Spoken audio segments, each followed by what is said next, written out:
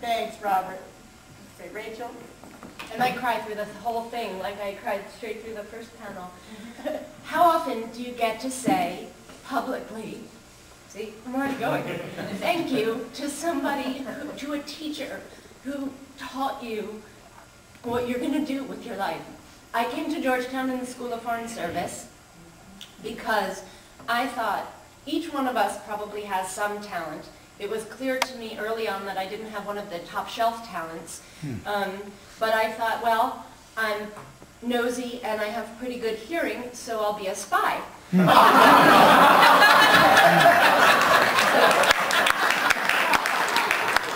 you make do with what you've got. And the talent, I thought, like, was to be talented, to be gifted at something, was to be like Mozart. That was my idea, that it should just come to you, it should come through you, and it should be easy. And so I came to the School of Foreign Service. It was the only place I applied. I was terrified of failure, so I got in early, and that was it. I didn't apply anywhere else but Georgetown. And in fact, I should just note that I told everybody that I was going to be a spy, which maybe should have been a hint. When I was 17 and I was certain, because the worst thing to me was to be uncertain.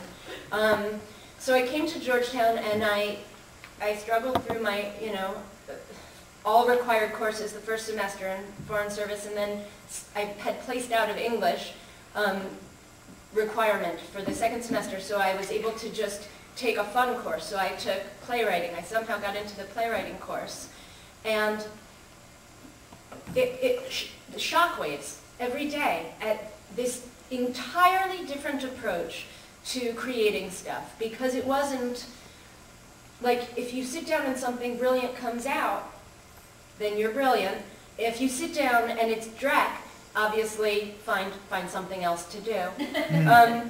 No. What Doc Murphy said was, of course your first draft sucks.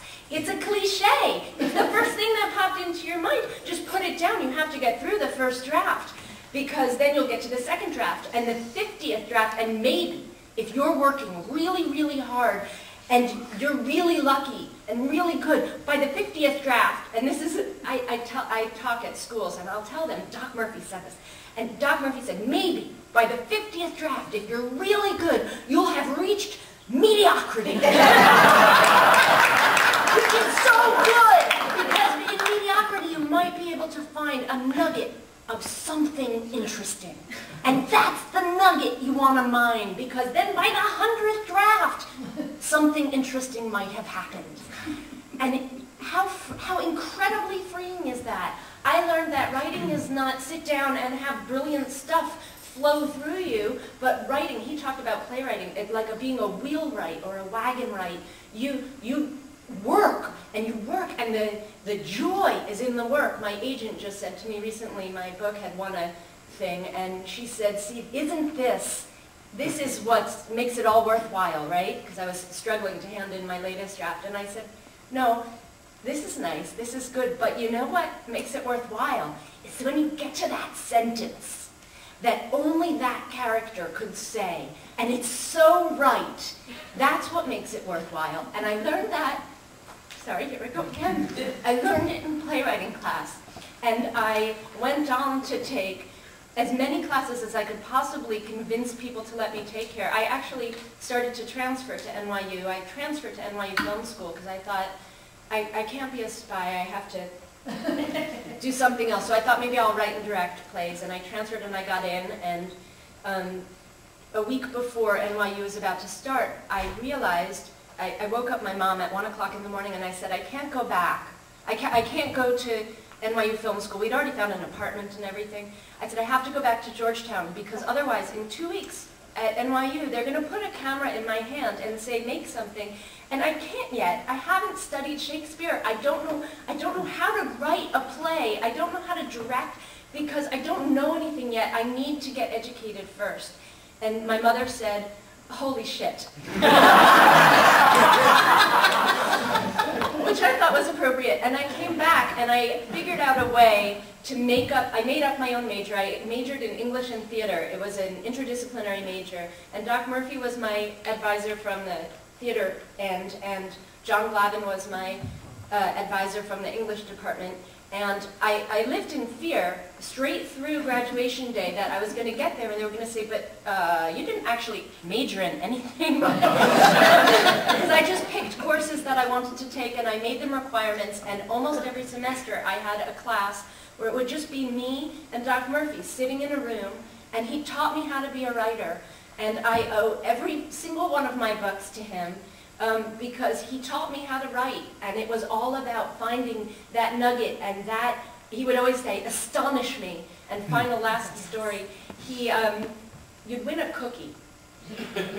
We'd have a vote in the class of the best writing of that week, and I wanted that cookie like I never wanted anything. I never won the cookie, but I did win a cookie. I did win a couple of those great laughs, which are clearly from a playwright because it's written, ha, ha, ha, ha, ha, the Doc Murphy laugh. And the one time I won an award, the way I found out was Doc Murphy called me on the phone and said, Rachel, do you have a dress? And I said, yes, do you need to borrow it?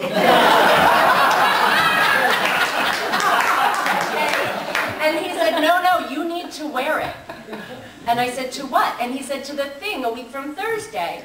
And I said, okay, what thing? This is how he told me. He had put me up to win a playwriting award, and it was the first thing that said to me, and I won it, and I had to go to this thing in a dress. And, but it was the first validation, you know what you're doing. And I ended up, my thesis project senior year was actually called Benediction. It was a play about a spy named Benedict Arnold, which I felt brought me full circle. So thank you.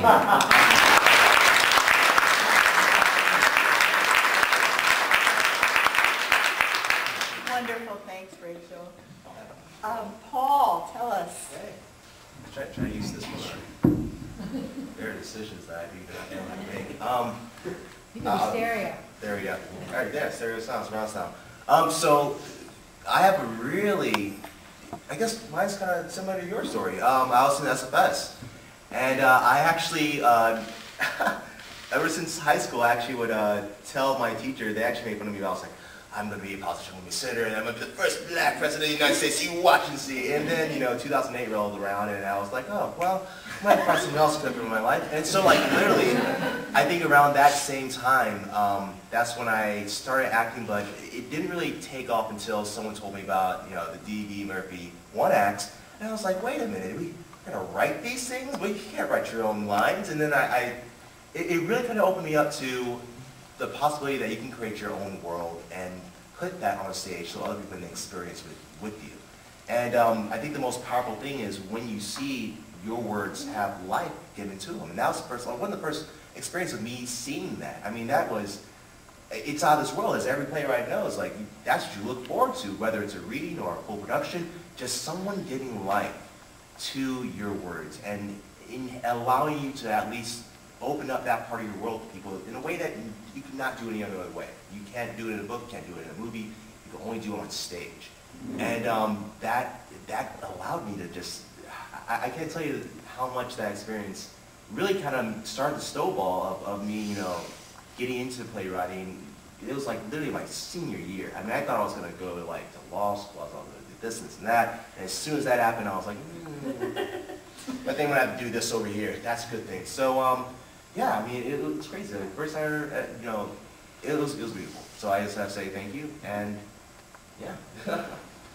Thanks, Paul. Miranda. Well, I wrote my first play, Witness, because the Donn B. Murphy One Acts Festival existed. And I'm not sure if I would have written it as a play had that opportunity not been there. I came to Georgetown thinking that I would be a poet. And then I found the theater department too, and decided that if I were to be a poet, I should have a much better understanding of how to play other people and how to understand that whole spectrum of emotions that humans possess. And it was through the friendship that I had with certain seniors who were taking a playwriting class.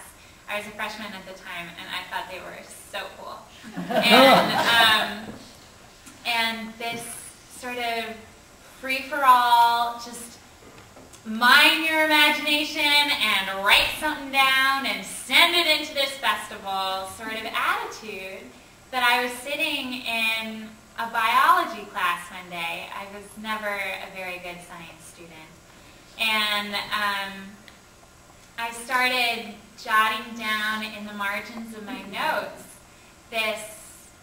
this story about 2 hydrangea flowers and a girl who was trying to write her dead mother a letter.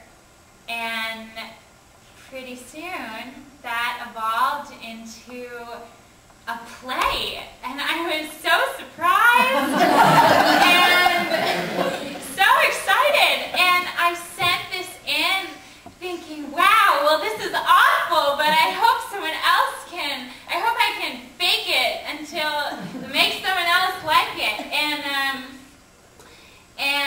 my friend Sean called me up that summer and said, Miranda, I've decided to produce Witness as this year's Donn B. Murphy Lennox Festival. And I said, oh my gosh.